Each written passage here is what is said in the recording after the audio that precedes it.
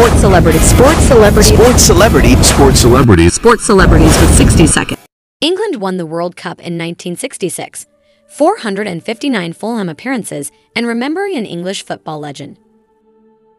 George Cohen, MBE, former Fulham and England World Cup winner, died today.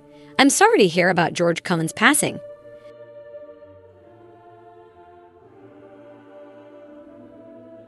Another member of the 1966 World Cup winning team has passed away. He'll live on in football immortality. George, rest in peace. George Cohen, England's 1966 World Cup winner, died at the age of 83. George Cohen died at the age of 83. After his playing career was cut short by a knee injury before his 30th birthday, he coached Fulham's youth team and managed non-league Tonbridge.